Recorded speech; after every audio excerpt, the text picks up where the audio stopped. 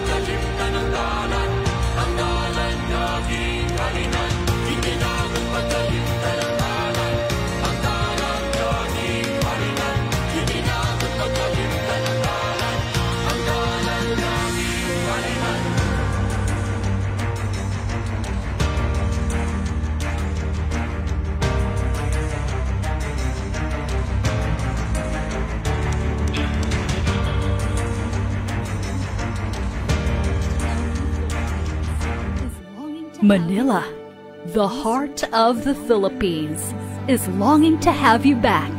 We search for your wandering gaze inside our museums and your curious steps through our historical streets. We look for your merry smiles as you eat and shop, and your laughter is a sound we long to hear once more. Hopefully soon, the city of Manila misses you.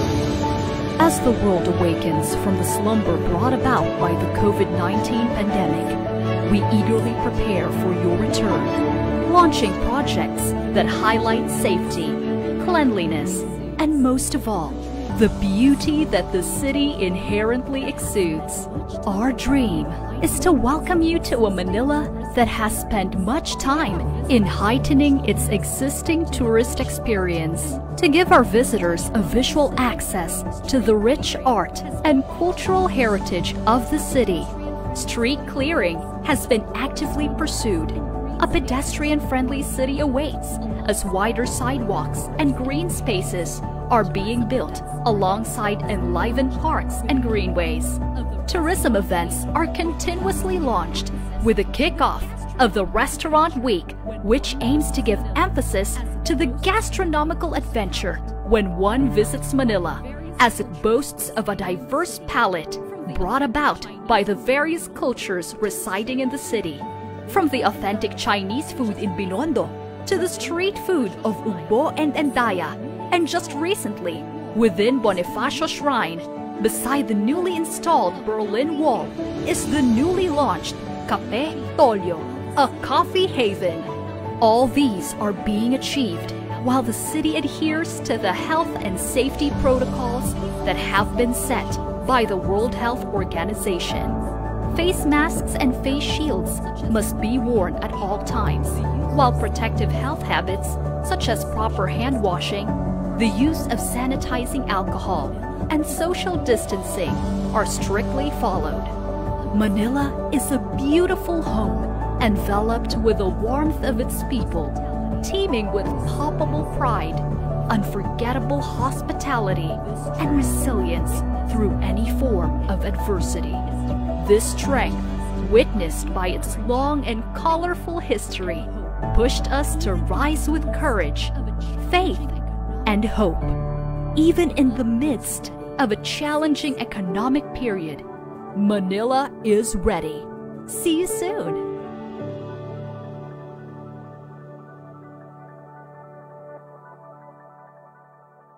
In the last 500 years, Filipinos have fought for freedom, unity, and equality. We have made our mark in many fields, from science and medicine to culture and the arts.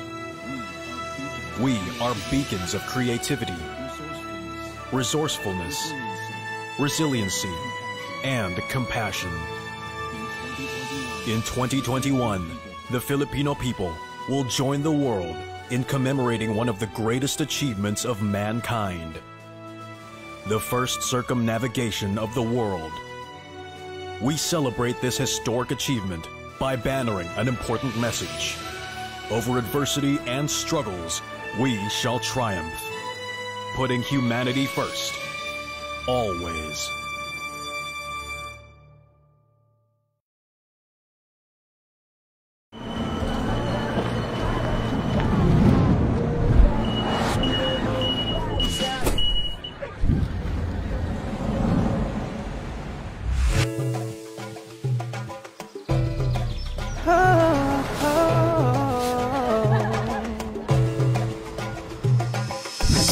Bisitahin natin ang Manila, damang kapanatagan at pagmamahalan.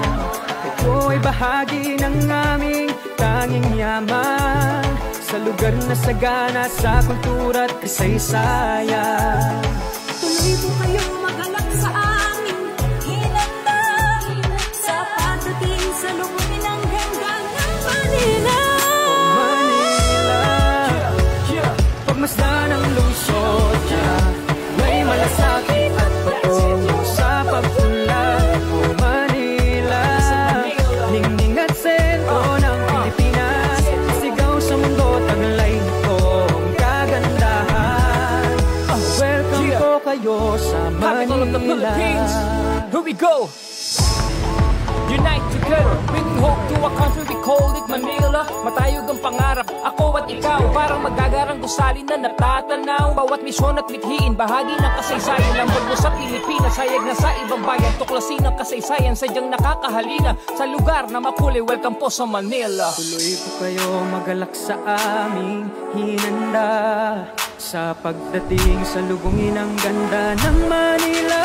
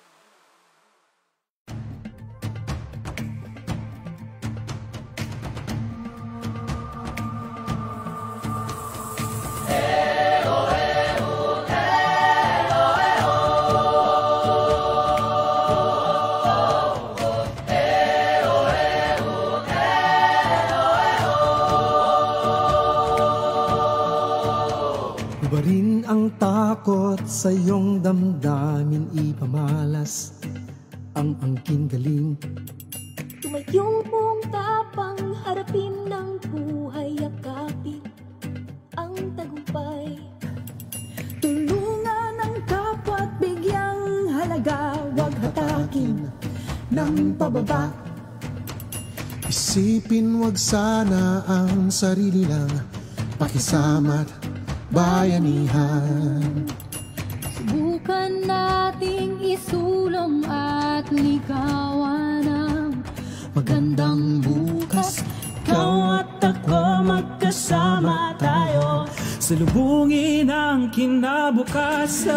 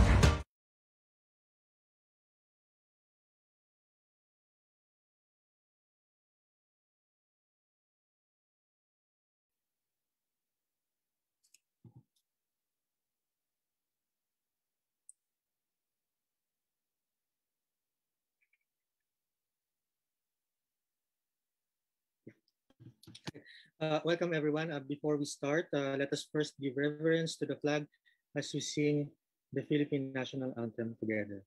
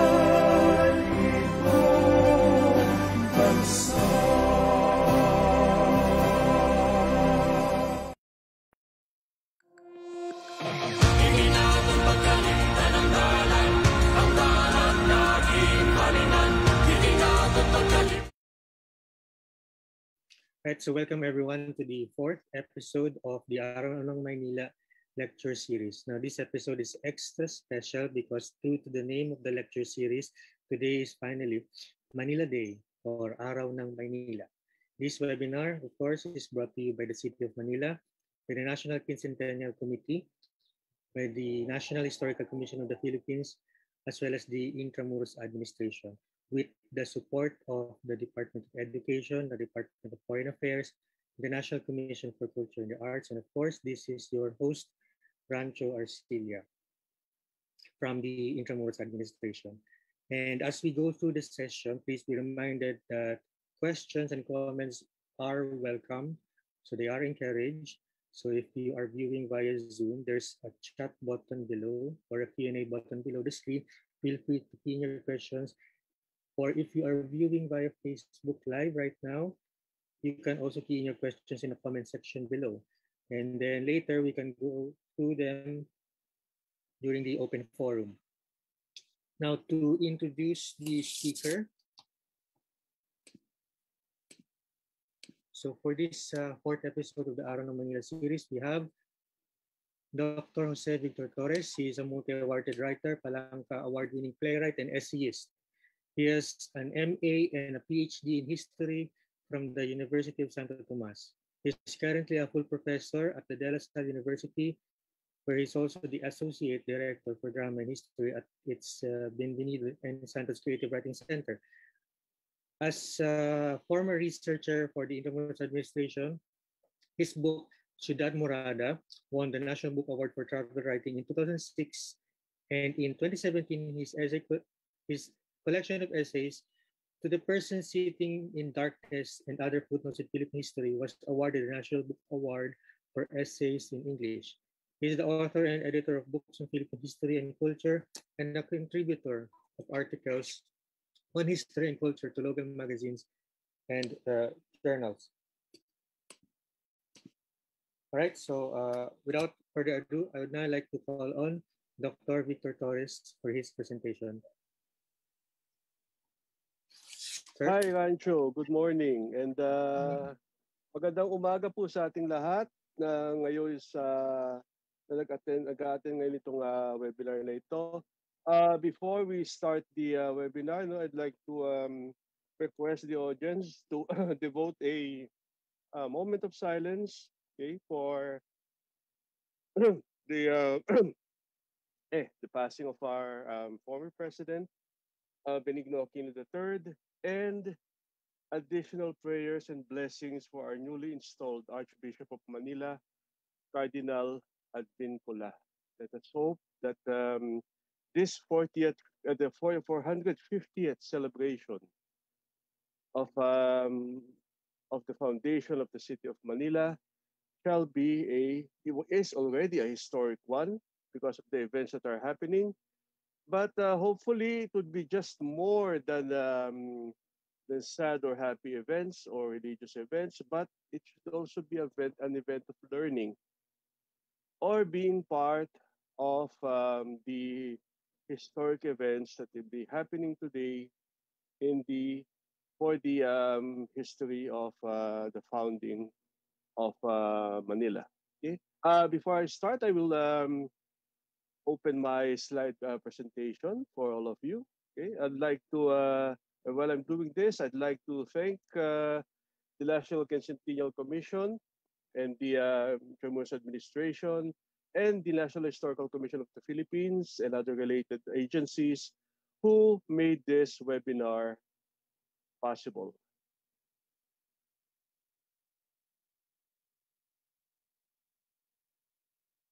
Okay, I hope that we can all see the slide now. The color green in background. Okay. Now, before I start, I'd like to ask the audience to imagine Manila or imagine the history of Manila.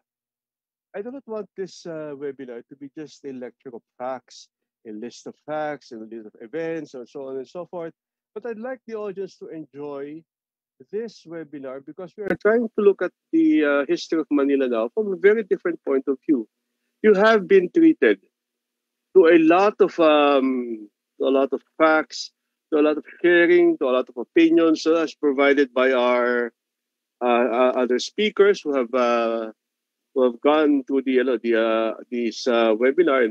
Mine is the fourth, and we'll have probably the last one in the afternoon with my colleague and one of my favorite historians, Dr. Ambet Ocampo. My lecture today is about the history of Manila, but looking at it at a very different angle. The title of my lecture is Manila, the Rise of Ciudad Murada from Lumang, Maynila. It is a history of Manila, but I am going to try to at least clear up some confusing notions, some unknown facts, and other trivia that you may have encountered in the history of Manila. Okay? Today, we celebrate the 450 years of the founding of the capital city of the Philippines. It has been more than 450 years of the story of a city on whose beginnings encompasses the story of an entire nation. What do I mean by this? Look into your history textbooks. And in the first chapters of the Spanish colonial era, you would see that everything is focused on Manila. No? The economy, the galleon trade, so on and so forth. This came from much of this came from the city of Manila. It was only much later, at least more than 100 years later, that the religious and economic and other cultural influences and expansions would happen all over the Philippines. But at the start of everything was focused on Manila. As I say here, one only has to look into the text of every history textbook through the years in order to realize that the beginnings, or what they call the embryo, of our colonial history begins with Manila. For Manila was the center of the Spanish colonial system, not only in the Philippines, but of the Spanish Empire in Asia. So, knowing the story of Manila means knowing the beginnings of our national history. Narrating Manila, telling the history of our past. What you see in that picture is Intramuros in 1935. Of course, there were already airplanes at the time, and you can see the city as it continuously modernized while retaining its old look. You can see the golf course, the areas that were clean. You can see Fort Santiago at the bottom of the picture. And of course, the wide expanse of the Pasig River. Now, the best way to tell history is tell its story. Kwento. Tama na sa eskwela natin yung mga memorization ng facts. Una-una, you can get a story by just memorizing names, by just memorizing dates, by just memorizing places. But you have to put them all together in order to see the story. Sikat na sikat sa atin ngayon yung mga Korean drama, o kaya yung mga 13 sa animation and everything. But if you look at it in a way, all the Korean dramas are only given to you in names of places. You think you will have a story? So what am I saying here? We have to look beyond our history as a list of facts. We have to look at our history as a story, kwento. And in order to do this, you have to ask yourself why and how, and look at the trivia. Look at the small things. Now, a word about trivia. Trivia is not bad because trivia attracts listeners. It is the spice of historical narration. But, as I say here, narrators must be careful in using it. Hindi pwedeng lahat ay trivia na. Walang mangyayari sa buhay natin pag pala trivia lang lahat. No? They must not divert their listeners or readers from the fact na may substance yung kinikwento o sinasabi ng nagre-recite o yung nagkikwento o yung nagsusulat. Dahil kahit may trivia, kailangan ang sinasabi nila ay ang katotohanan sa ating kasaysayan. Kaya ang isang mabuting kwento ng kasaysayan ay ipaghalo ang general history sa trivia. Mga maliliit na kwento lamang, pambuhay ng interest sa mga taong nakikinig o nagbabasa ng kasaysayan. So simulan natin ang kwento ng Maynila. The Manila of the first topic is the Manila of yesteryears, or leading to the Manila of today.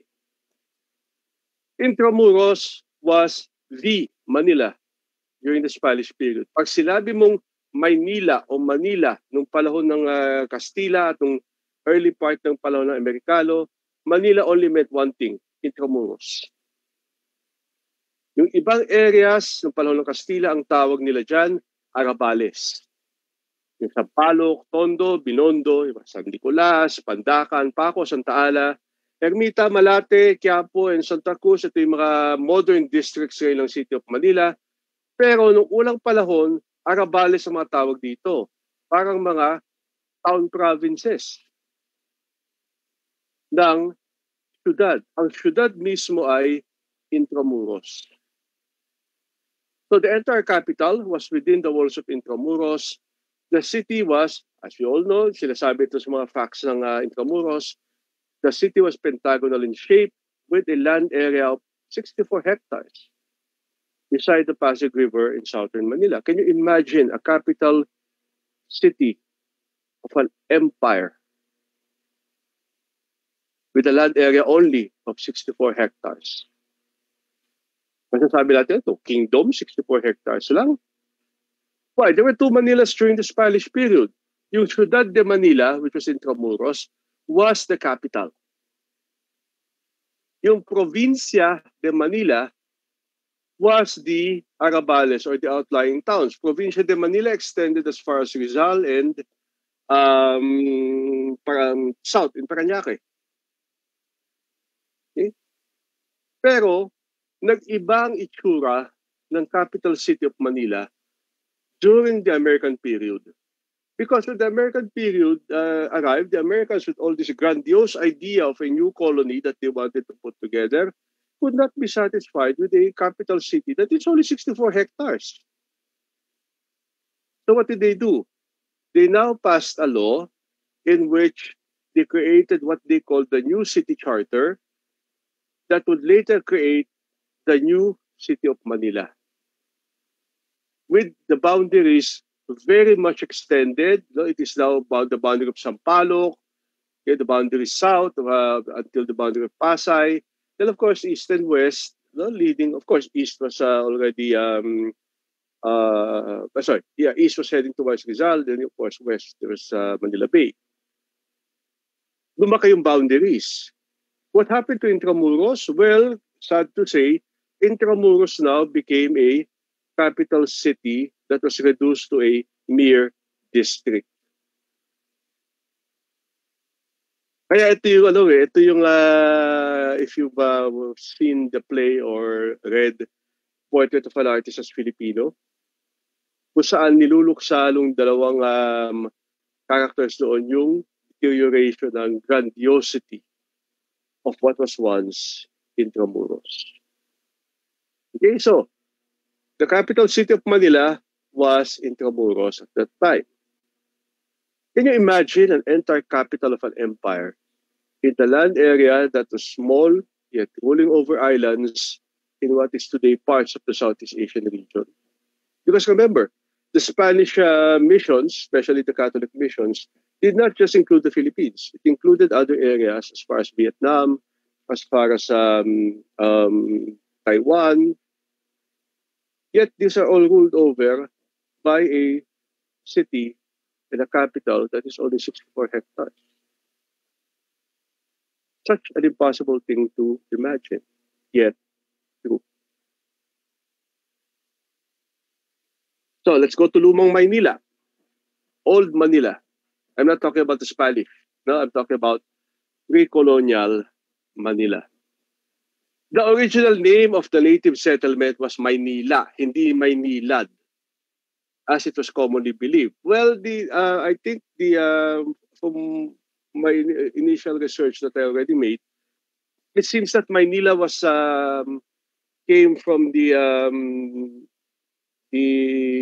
plant, of the mangrove plant that Ixara Manila, named by Father Manuel Blanco.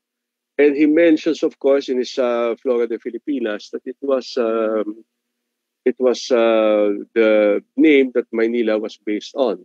No? Later researches by historians like Teodoro Agoncillo, who was also a Tagalog linguist, and writer Abe Cruz, Aguilar Cruz, pointed out that the nuances of the Tagalog language does not remove the last consonant when you want to shorten or lengthen words.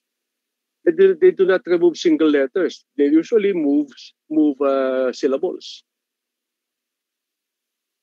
So illogical yung Maynilad tapos all of a sudden magiging Maynila na lang siya.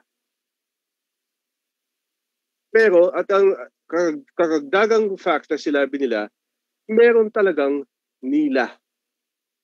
Nila was a plant that refers to a plant that was used to make indigo, that blue dye that is a part of the industry of the pre-colonial Filipinos. And the area of the settlement of Maynila was a popular place for the selling of indigo. Kaya ang naging pangalan niya ay Maynila. Nila also has another name. It was called Tayum, which is you can hear this name in other parts of the in the Philippines where the indigo industry was developed. But we also had a place within Manila, no? And this was, of course, the area we call now today Tayuman, referring, of course, to indigo. So remember, no? Maynila, it is no longer Maynilad. It has always been Maynila.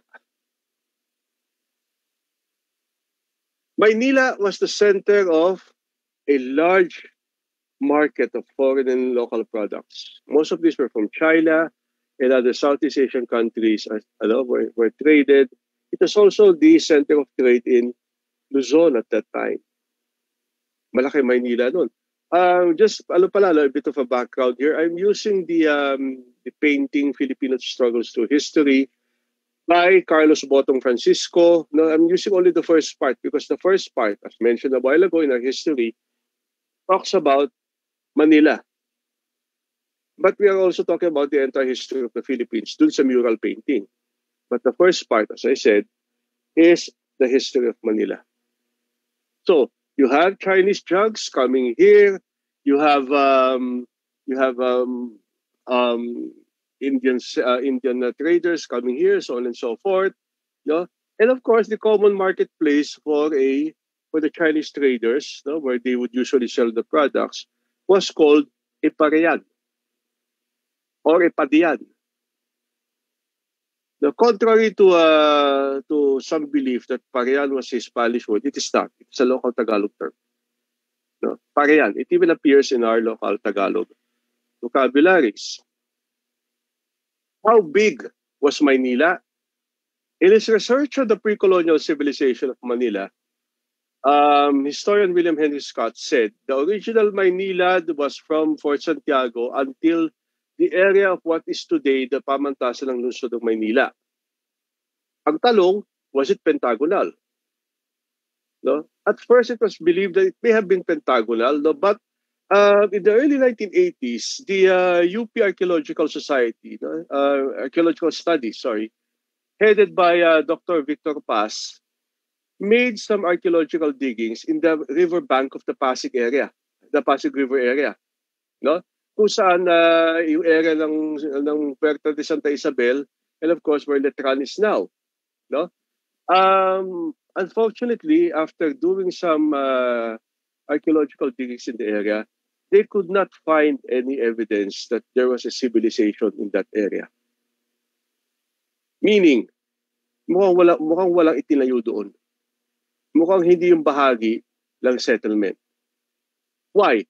Well, probably it was because it was partly small islands of the river. And as we all know, this is also mentioned in the Spanish religious chronicles, it's a swamp area. We have a picture of it. No, ito yung legendary painting ng Old Intramuros from a lid of a Mexican chest. No, yung baul. Nasa ilalim to ng cover. You can see on the lower right, the area of what is today Letran is an island. No, and of course, you can see some small islands there along the Pasig River. It's on the right side, ano? And of course, it would be much later that the area would be filled in and construction of churches and other structures will be done there. However, since it has been a swamp area before, it is the very same reason that until today, that area of Intramuros always floods. The rulers, of course, of Maynila were, as we all know, Raha Soliman, who ruled over Maynila. He was the nephew of Raha Ache, also known as Ladyang Matanda, who was the earlier ruler of Manila. So basically, when the Spaniards arrived, Manila had two rulers. No, Ladyang Matanda, or Raha Ache, and of course, the new ruler, Raha Soliman. That's why ang tawag kay Raha Soliman, Rahang Mura.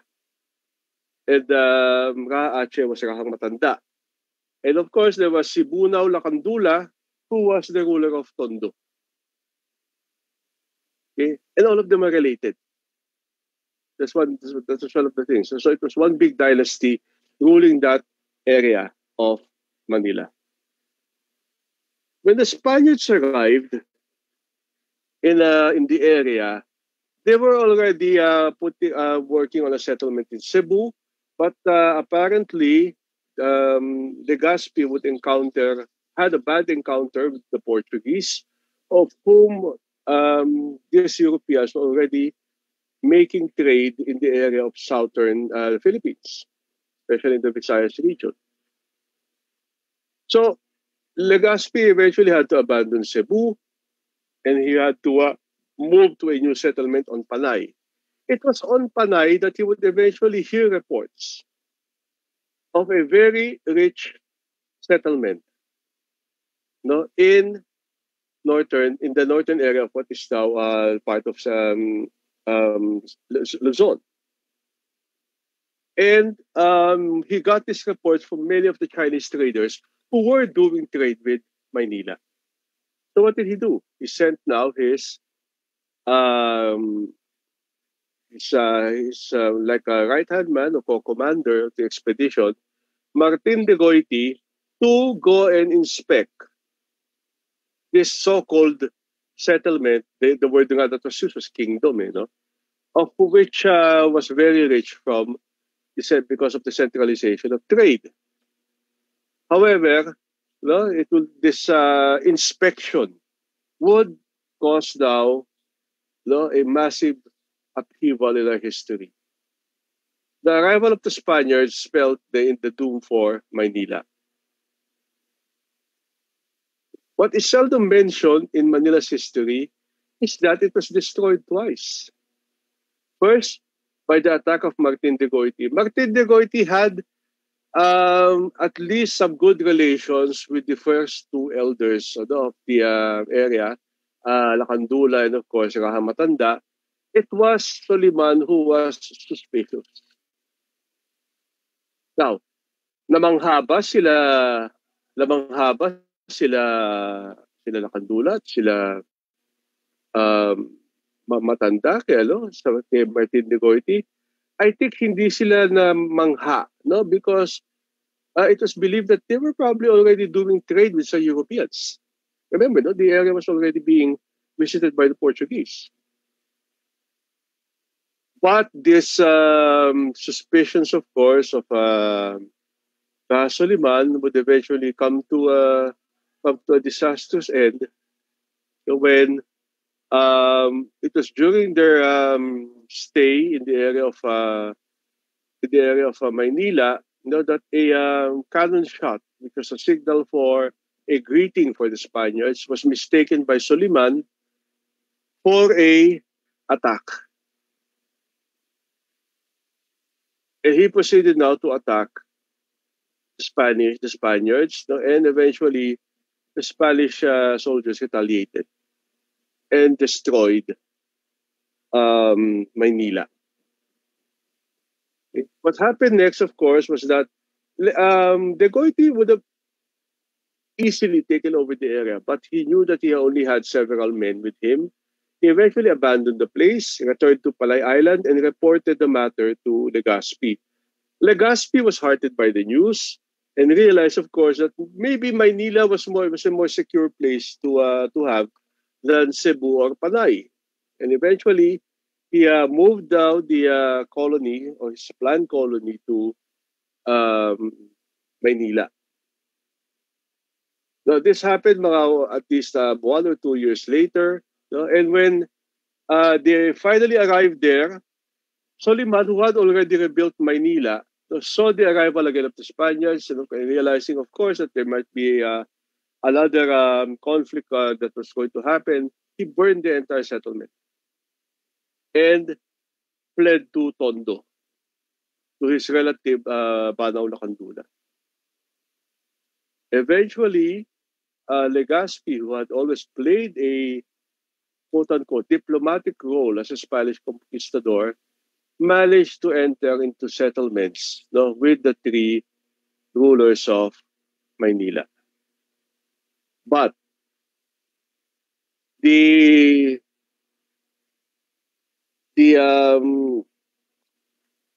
objectives of the Spaniards of colonizing the Philippines was eventually revealed by their actions. No? And there was, of course, later resistance by what has been known in our history as the unknown warrior of Macabebe in Pampanga. I'm not going to talk about the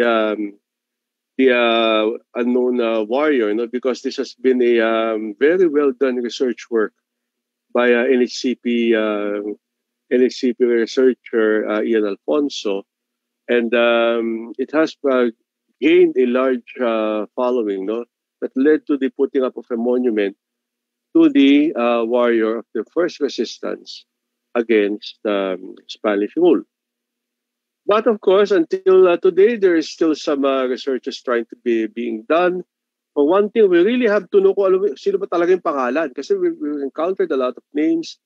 There was, of course, the Tariq Suliman, of which my later research would prove that it was a fake name by Pedro Paterno. So it is still very much debate what was his real name. Okay? We all know the story as provided by the earlier lectures by Mr. Alfonso, and of course later by Xiao Chua. No? And the warrior laid down his challenge for the Spaniards by saying that let us meet and fight at the Bangkusay Channel. Now here was a problem. Where was Bangkusay? When I wrote the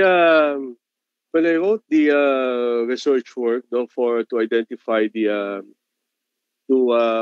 prove that the Tariq Suliman character was fake by Pedro Paterno, I looked at the text of the challenge that was laid down by the warrior. May the sun part my body in the middle, and may I be disgraced in the eyes of my women. Who would detest me if any time I will be a friend of the Spaniards? Then he would jump out of the window and say that he is expecting them at the mouth of the Bangkusay Channel. My problem here was that I had looked at several old maps. I probably haven't seen everything. I could not find Bangkusay Channel. In the more detailed map of Father Jose Alge, you can see here the areas of Navotas, Bulacan, and Manila. Manila is on the southern part. Then you have Navotas here. Then you have the Bulacan, and of course the areas of Pampanga on the upper left. Okay. Tondo is the one near the almost at the bottom. Okay. Now, here was the problem. There is no Bangkusay mentioned here. Ayan. Navotas is there. No, you can see Malabon, and you can see the channels that crossed into the areas of Tondo. Yet there is no Bangkusay, and this is the water part. They will do the water part of Tondo. My theory was that Bangkusay was probably a part of the Barra de Vitas, which is of course the opening of the Navotas, what is now the part of the Navotas Malabon River. How did the name disappear? I don't know. Yet. No. I would like to probably think that it was probably a condemned place that eventually the Spaniards would move to eradicate its name. But here is a interesting thing, no? There was a street before named Bangkusay in Tondo. It is mentioned in street maps as part of Tondo. But as a river, a waterway or part of the river, it's not mentioned at all. Unless probably there will be an existing document that will pop up. No? And even today, the street called Bangkusay is no longer in existence. It is now called F. Barona Street. Although recently, the NHCP placed a marker in the area to commemorate the Battle of Bangkusay. Now, founding Manila. And this is still part of the painting, no, of Carlos Botong Francisco. We have always read in our history books that Manila had been founded by Miguel Lopez de Legazpi. But the question is, what was the ceremony like? We have always seen in TV, mga TV movies or movies, that's showing when Christopher Columbus landed in South America. They would put up a cross. They would read a scroll and said, "I hereby name this area San Salvador as in honor of the Lord, the Savior Jesus Christ." The question is, was there a prescribed ritual for the foundation of a city? That question would remain hanging, or even would that be noticed, no? Until in the early 1980s, when the Augustinian researcher of the Intramuros Administration, Father Father Luis Merino, no, would discover a document that was the prescription as provided by the Council of Indies for the foundation of cities. And there was a ritual, surprisingly. Here's this description as provided. The commander of the colonizers would select a spot and had a hole dug deep for a tree trunk to be buried in and leave a protruding section around 1.4 to 1 meters high. It was then lowered into the hole with the help of the natives. Then the commander, in this case, if this is Manila, it would be Legazpi, will drive a knife into the trunk and turn to his audience, composed of natives, of course, and the Spanish colonists, and announce in a loud voice, "Gentlemen, soldiers, and comrades, and all others who witness this, here I set gallows and sword, and found and placed," using an example, the city of Manila, kasi it was a basic formula, "which may God keep long years, reserving the right to move it to any other site that might prove more convenient. In this city I cause to be in the name of the King, and in his name I will defend it and will maintain peace and justice with all the Spaniards, conquistadores, citizens, residents, and strangers, with all the natives meting justice alike, to the rich, to the poor, to the lowly, to the high, and protecting the widows and orphans." Mahaba pa yan. No? The commander then would draw his sword and made a wide clearing of the people. Di ba? Siga pa siya noon. And as he shouted a challenge, "If there be any here who would challenge this, let him come forward and out with me to the open field." Challenge of duel, no? "Where I will measure my sword with his. And this I swear, for I intend to die defending this city, now or whenever, keeping it for the King my Lord and his captain, servant, and subject, and as a gentleman born." And he would recite this 3 times. And if there is no challenge, the colonists, the Spaniards, would respond that the city is well founded. Long live the King and our Lord. Of course, syempre, pang maintindihan ng mga natives, baka tanong nila, mga siraul itong mga to. No? But there was a translator who would translate it for them. No? Now, I've always wondered about this translator, no, who would translate for the natives, because who would translate for them? Unless this formula would come later, when communication has been well established among the natives and the Spaniards. After reciting the ritual, the commander then slashed at the surrounding plants, saying that he is placing the city under the authority of the audiencia or the governor, and that he is making it its capital. A sword is then planted on the site of the planned church. The mass is said by the priest. The ceremony is then is ended with a salvo from the canons and celebration. Now, look carefully at the description, that he is placing the city under the authority of the audiencia. This has always been the contention or debate among the questionable dates of the founding of the city of Manila. It has been established that it was June 24, because at that time, the audiencia or the city government was already existing. And that is the basis for the June 24 date of the creation of the city of Manila. And that, my friends, is the ritual for the foundation of a city. Can you imagine that said in very classical Spanish, where the natives in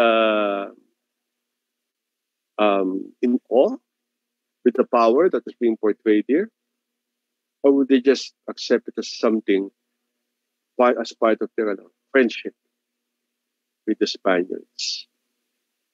The city of Manila would continue, would be built, and would begin as the same features of the Maynila settlement, which is a city surrounded by palisades, coconut trunks, and of course that had cannons and lantakas provided by the natives. But it wasn't secure, especially in 1574, when the Chinese corsair Limahong attacked the city of Manila and almost destroyed it before they were eventually driven off. The Spaniards were caught unprepared for it, but they already had an inkling of what would happen, because the Chinese had already landed in Parañaque at that time. The problem that they had was that there was not enough soldiers in the city, because most of them were out in the provinces already exploring areas. Even Juan de Salcedo, who would eventually drive off the Chinese from the Manila capital, would arrive late and would eventually find the city almost destroyed before he managed to drive the Chinese away. There was one part of the story of the Limahong attack that is mentioned in some of the chronicles, but it came out quite prominently here in the Botong mural. You can see it in the upper left side. This was the death of Martin de Goiti. De Goiti was killed during the Limahong attack. Now, why? How did it happen? It was said that his house was located near the boundary of Manila, where PLM was. E di siyempre, nung sinugod na sila ng mga Inchik, he was among the first to die. Although he defended his home quite well, but he was already old at that time. He was already in his 70s. And was eventually killed. Now, here was the curious thing. According to the account, de Goiti's wife was there. No? And I've always been puzzled by it, because in some accounts they said she was a Spaniard, asawa ni de Goiti.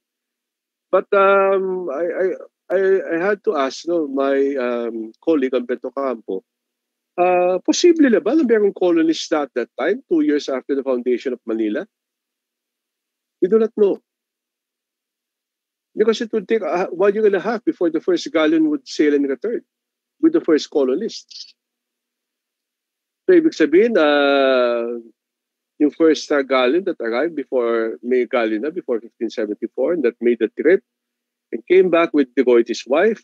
The other possibility is that it was probably a native Filipino, yung asawa niya. No? What is known is that after de Goiti was killed, his wife, the description, of course, was minolestia. But of course, we all know what happened. She may have been raped and eventually killed by the Chinese. The continuous threats of invasion and disasters would lead now to the realization by the Spaniards that they had to defend or make the city, which is the capital of their empire, secure. And this led now to the creation of what we know today as the Ciudad Murada, or the walled city. The description of an American historian during the 1930s would say, at this time, Manila was constantly open to not only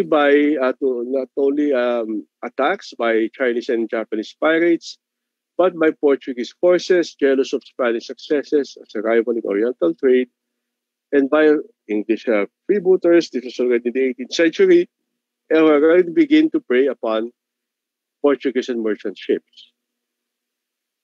But as early as the 17th century, there was the late 16th century, there was already consideration if it is better to secure the city by building it in the only material that would make it secure, stone.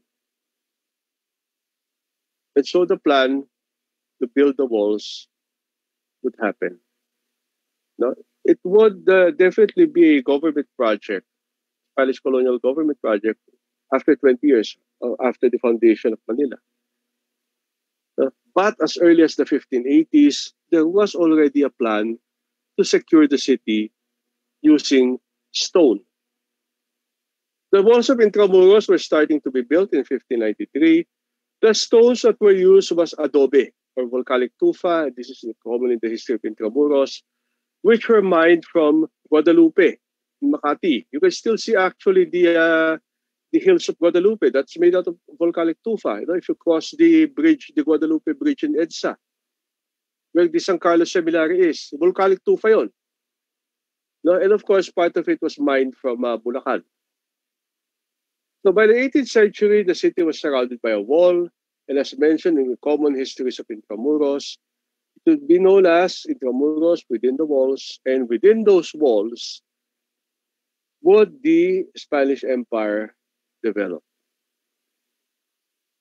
But what were the walls even before volcanic tufa was used? These were the early plans for Intramuros. And this was already, adobe was already being used here. This was Intramuros after the some of the buildings in the 18th century, 17th century. The idea of what would probably be the first structures of Intramuros in stone can be found in the southwest corner of Intramuros. And this was the circular structure that was found in the early 1980s and eventually became a project of the National Museum with the Intramuros Administration. And this was a huge circular structure found inside Baluarte de San Diego.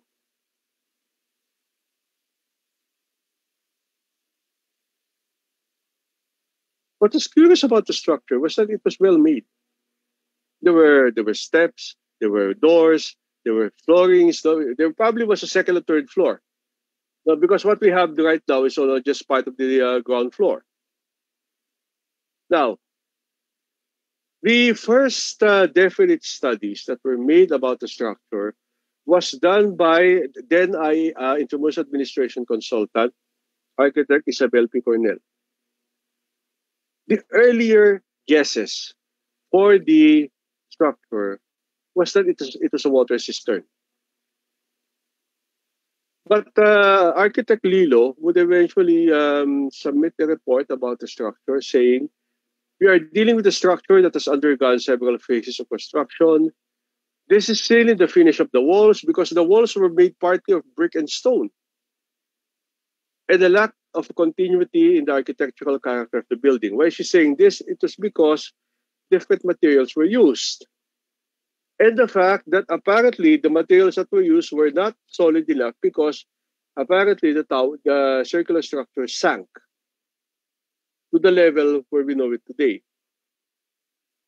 Discounting the theories as to what it may have been converted into in later years, because as I said, it was later determined that it might have been a water cistern. Our main interest lay in the original purpose of the building.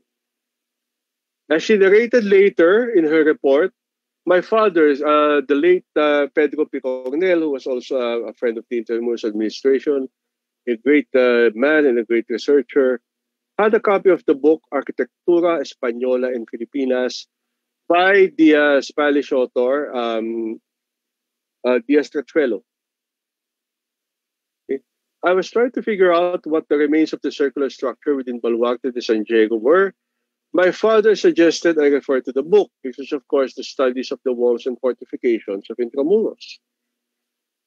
The book became invaluable. It provided me with background on the early stone structures in Intramuros and the effort by a Jesuit priest, Father Antonio Cedeño, who was using and designing and using the fortifications for Intramuros and building them in stone. Okay.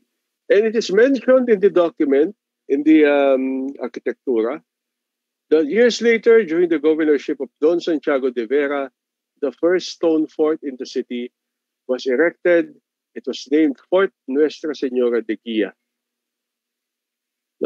The documents that were found on Nuestra Senora de Guia gave several kinds of details, including the location of how close the structure was to the convent of the San Agustin Church and convent. What was more of also a jackpot was that the description or the plan included a sketch which showed a circular structure similar to the one found in the Baluarte de San Diego.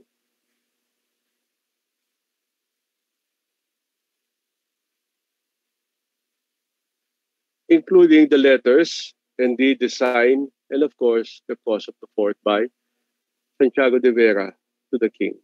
It was called Fort Nuestra Senora de Guia.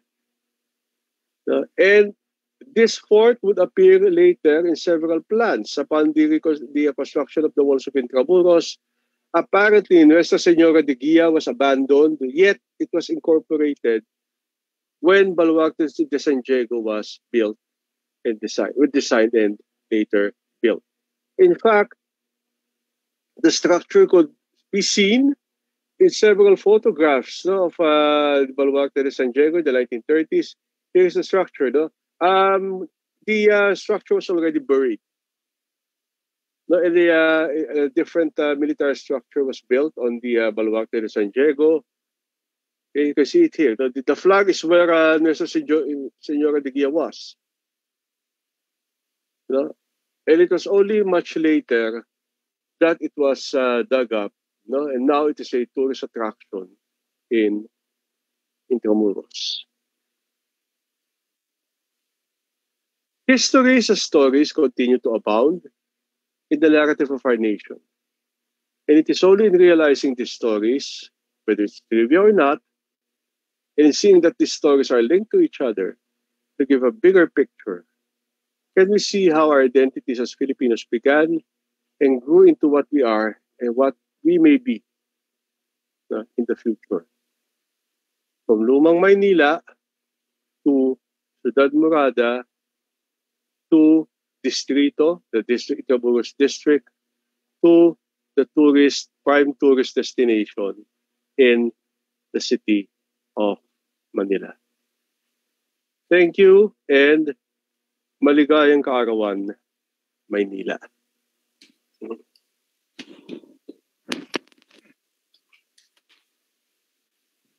Maraming salamat po, sir.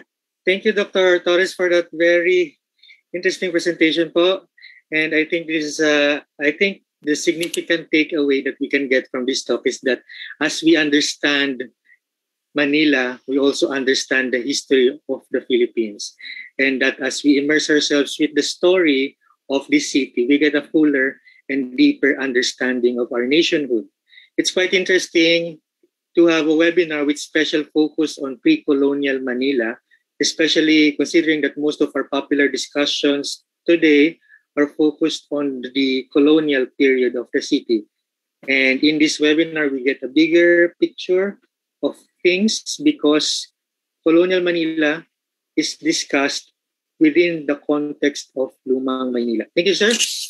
Now, everyone, we are opening our open forum, so feel free to ask questions. If you are viewing via Zoom, there's a Q&A and chat button below the screen. And if you are viewing via Facebook Live, we have the comment section. Just key in your questions or comments there.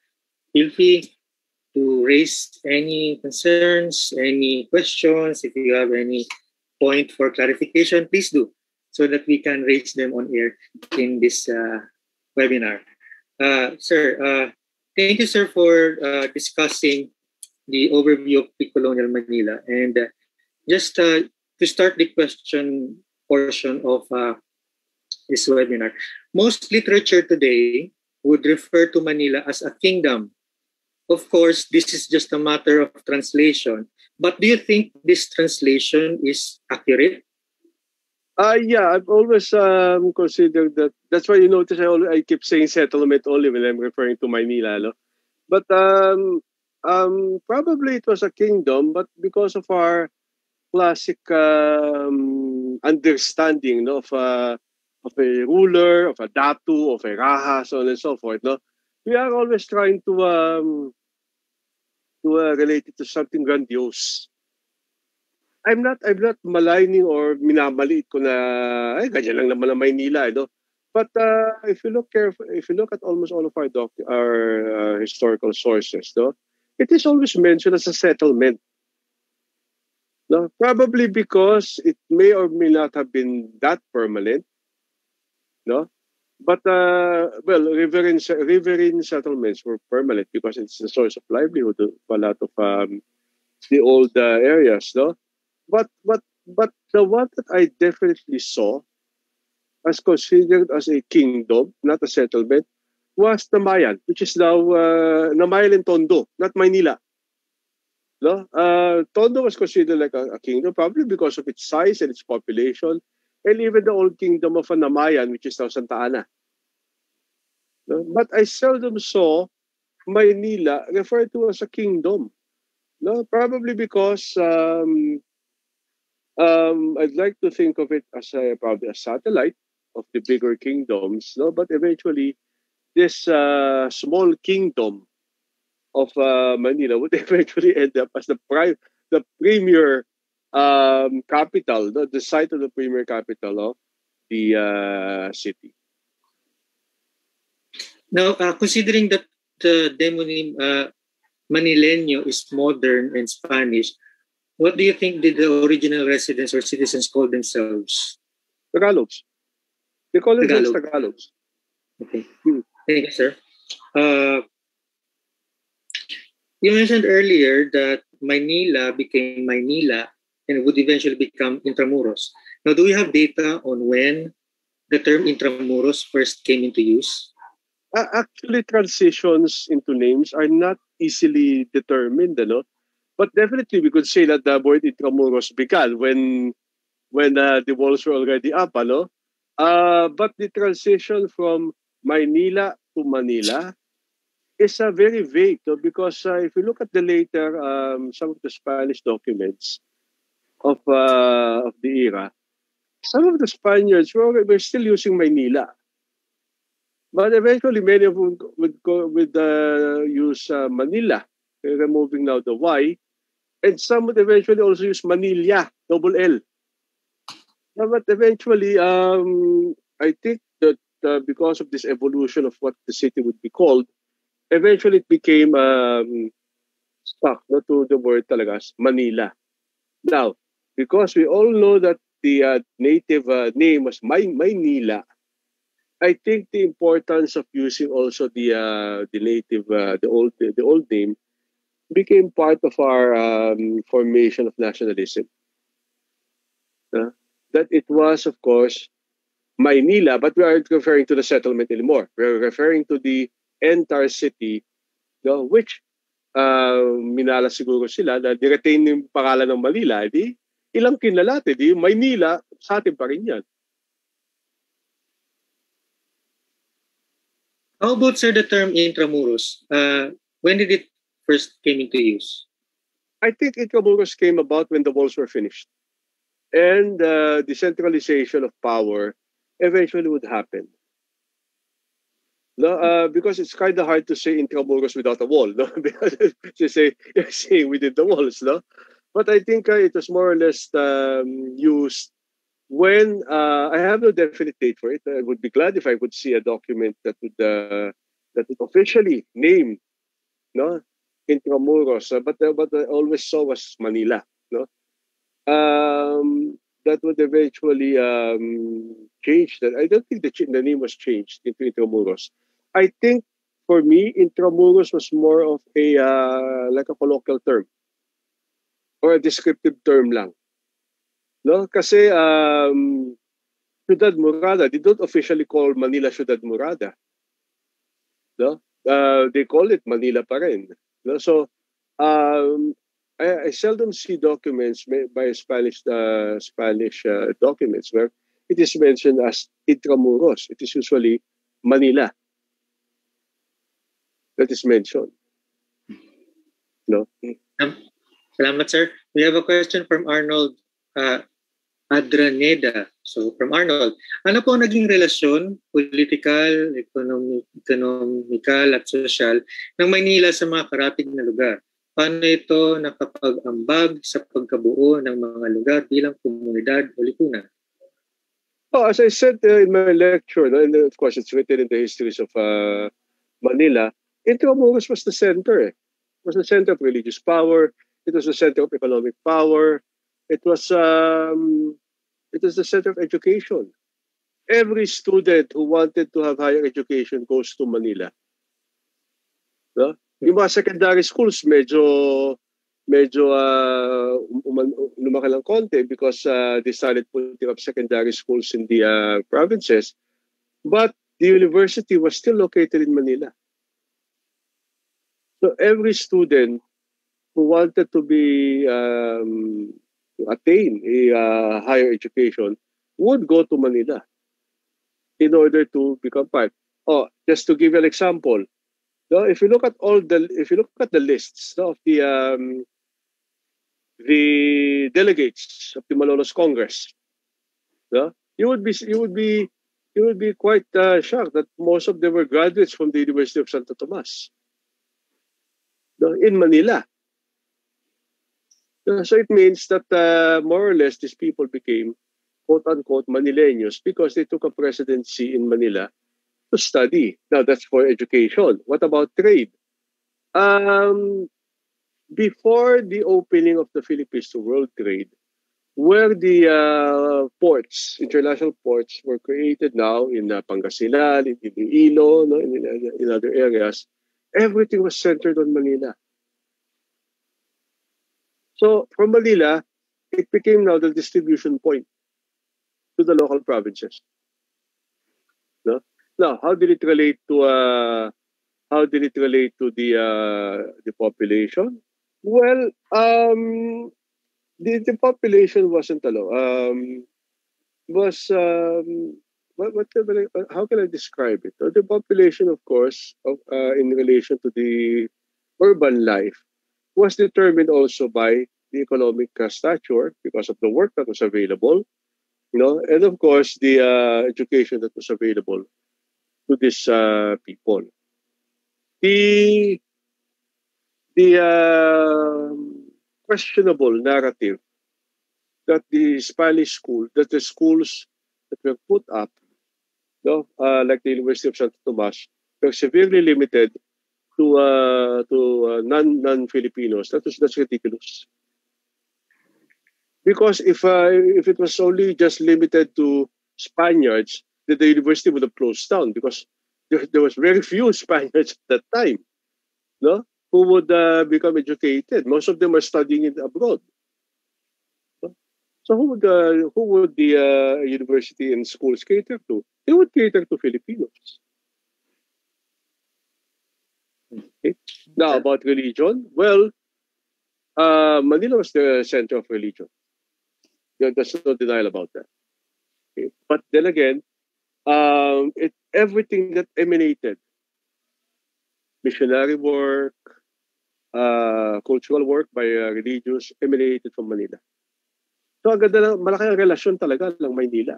Kasi everything at that time, unfortunately, was centralized in the city. Thank you, sir. We have a question from... Now, Miguel Lopez de Legazpi can be considered a divisive figure because he can either be seen as a colonizer or as a founder. Now, we have a question from Lexi Reyes. Should we offer wreaths to Legazpi in recognition of his founding of the city? What are your thoughts on this? I don't see anything wrong with that. Because he did found the city. Thank you, sir. Now, if you can probably locate the tomb of Ras Soliman, you can probably also lay a wreath there. But in this case, Legazpi was the founder of the city. No? Here is probably one of the things that you should remember. Our history is a colonial history. You cannot remove that. If you want to remove anything that is colonial about it, transform every stone church in the Philippines into a nipa hut. Because those are colonial remnants.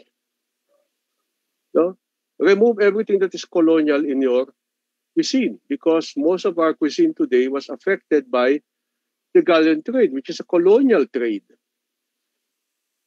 So if your problem, I'm sorry to be like Mataro or something, but if your problem is laying a wreath to a Spanish founder of the city, it's fine with me.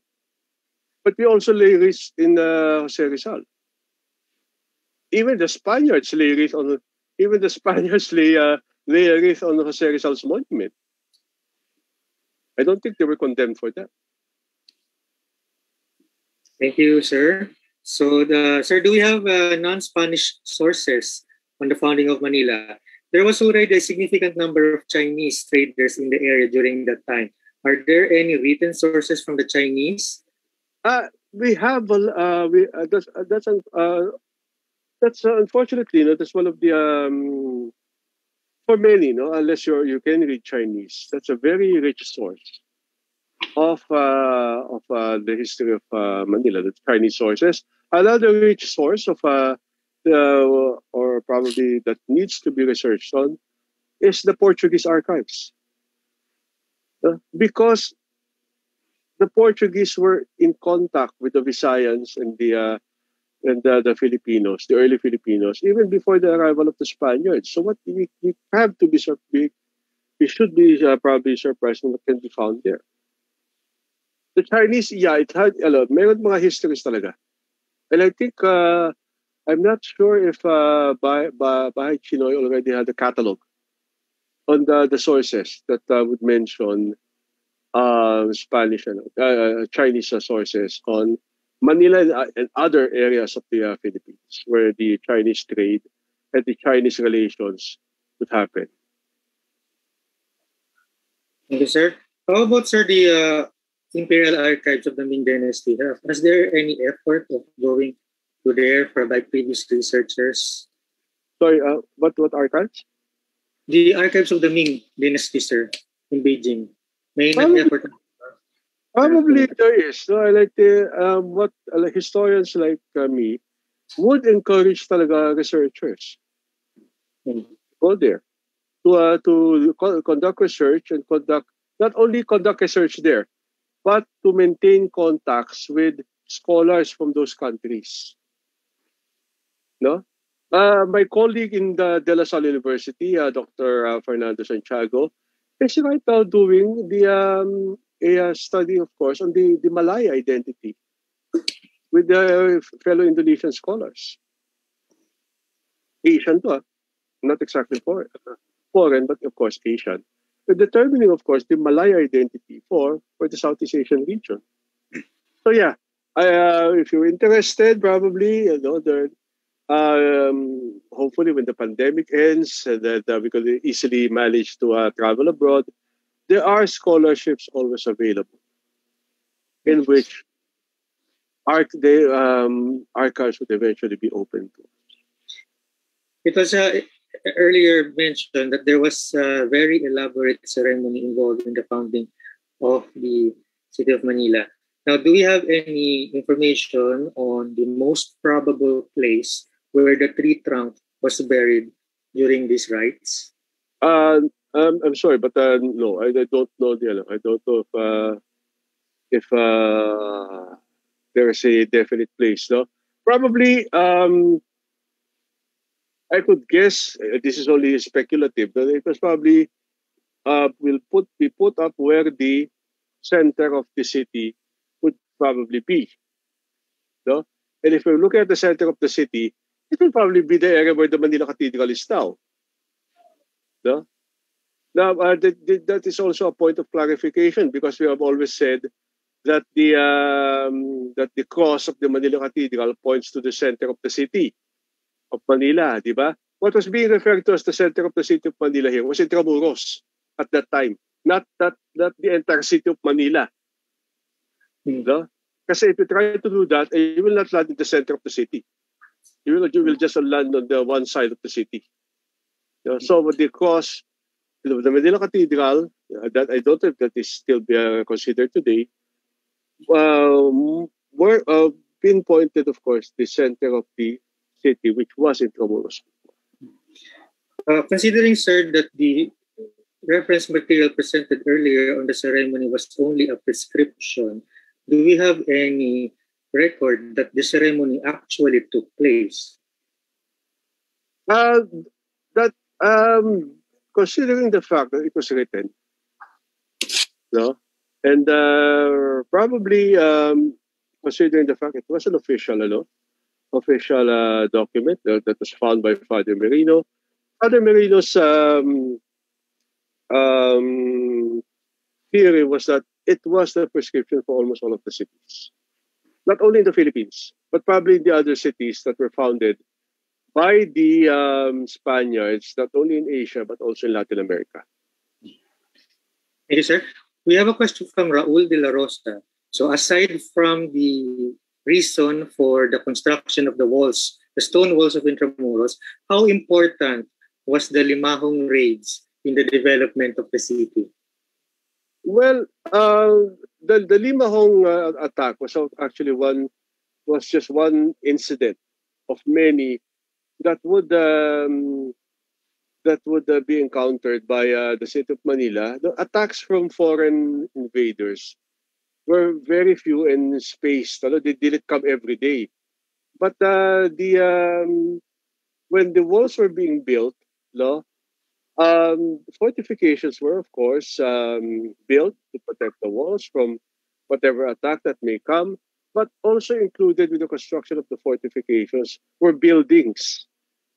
Because the number one enemy of Intramuros at that time was fire. Not well, if the fire comes with the enemy, di mas grabe pa yun, They can easily set the city on fire. But the number one enemy of Intramuros at that time was fire. Attacks came later, especially when the galleon trade was in full force. Tipong yumayaman lang yung colony because of the galleon trade. Siyempre, it was attracting foreign invaders. Thank you, sir. Now, in episode number 2 of the Araw ng Manila Lecture Series, we had Xiao Chua. And in his presentation, he mentioned that when the Spaniards occupied Manila, the original citizens, the original residents of the city transferred to another place we now call Rizal Park. And it was the reason why it was called Bagong Bayan, meaning new town. Now, do we have any sources for that? Or is that just a theory?